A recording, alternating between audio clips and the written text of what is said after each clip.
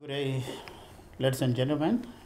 My name is Privilege Karkai Madovi, the Managing Director for African Training Institute from Pretoria, South Africa, with the branches across other countries, Rwanda in Kigali and Zimbabwe in Harare. Thank you. Okay, the emergence of African Training Institute was motivated by the need for a competent workforce. We are more into capacity building, as we have always seen across the board that Africa is just taken as an underdog in terms of development. So it takes human competence to develop. So African Training Institute was motivated by the need to have competent staff. As our motto says, as you can see here, broadening Africa's mind. So that's where we come in. We intend to ensure that the human resources of Africa actually do well. That's capacity building is our thing. Okay, the Institute has been running for 6 years now. And as for the Rwandans who need to enroll on our programs, I guarantee them quality. We are more into quality programs. What we do, we don't only offer candy programs. We actually come with customized trainings. For example, there may be some various organizations here in Rwanda working on donor-funded projects, be it funded by UNDP, World Bank, FDB. We come in and actually customize the programs according to their needs. And here in Rwanda, we also provide various programs that blend with the aspirations of Rwanda as far as development is concerned. Okay, there is no way we can talk of development in Africa and not bring Rwanda into the picture. Currently, one of the fastest growing economies in Africa. We can even talk of something that may be viewed as little and small. The cleanliness of Kigali as a city is just one clear sign of order in a country. As far as our programs are concerned, we come in to blend with Rwanda's strategies. If I can talk of, for example, the Vision 2020, human resource development and knowledge is one of the key pillars, the 6 pillars of the Vision 2020, and we come in to blend on that. Also, Rwanda is one of the countries that there's the most investor-friendly policies. In one of the books authored by His Excellency Paul Kagame, he indicated that was sometime in 2015 that it takes about 2 hours to complete business registration and be able to commence operations. That was in Rebuilding of a Nation, authored, published in 2015, which I'm sure by now, some years down the line, it actually takes far lesser than that. The policies are quite investor-friendly policies. The heart of African growth as far as we are talking of development in Africa.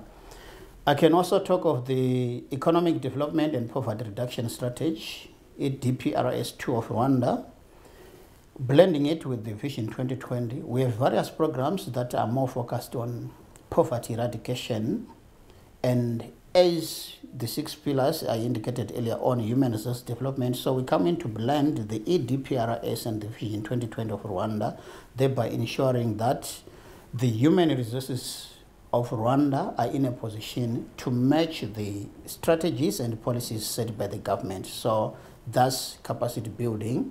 If we also look at the 6 pillars, all of them, there is none of them that cannot do without capacity building. If you look at infrastructure development, private sector-led economy, governance, among others, it all takes capacity building. So hence the favorite, why we favor Rwanda as a destination.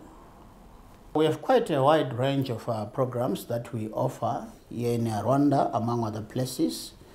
I can just mention a few. We have economic development programs, we have poverty eradication programs, gender and women empowerment programs, peace and security, procurement, governance, administration, finance, media, oil and gas, secretarial programs, just to mention a few. In our programs, we do have various IT-related courses which come in actually to support the digitalization of Rwanda as an economy. We are of the understanding that Rwanda is fastly moving into the digital world. Hence, we have various programs such as Human Resources Information Systems, Electronic Records Management, IT Strategy and Information Management, Forensic Auditing, IT Security and Cybercrime Prevention, and all other various IT programs that support the digitalization of Rwanda. For example, we are of the understanding that Rwanda is making almost all government services accessible online, hence we actually come into blend on that. Okay, we offer our training programs here in Kigali, Rwanda, and we also have other training centers. Our head office is in Pretoria, South Africa. We do organize the trainings in Dubai, in the United Arab Emirates. We also have organized trainings in Accra, Ghana. We also have another branch in Zimbabwe, that is specifically in Harare. We also do offer in-house trainings where we travel to different organizations in different countries. In some cases, we can find that our clientele would be having maybe a group of people in which maybe for budget constraints, they will not be able to fly them to a specific destination. So we send our team of qualified experts to deliver the training in-house. So when we are called, we go, we deliver the program. And I can say wherever we are required by our clients to go deliver the programs, we go there. And also in terms of how we operate, like for example, here in Kigali, when our delegates come, we do offer them time for excursions. We are of the understanding that it's not just about learning. When people come for training, we also take the opportunity for them to ensure that they refresh and go back to work in a good state, ability to perform better. Hence, you take them for excursions, which you also take as part of promoting Rwanda as a tourism destination. That's the Visit Rwanda campaign. On Fridays, we take our delegates to various destinations, the Genocide Memorial, Akagera National Park, other museums around here just to promote local tourism as well.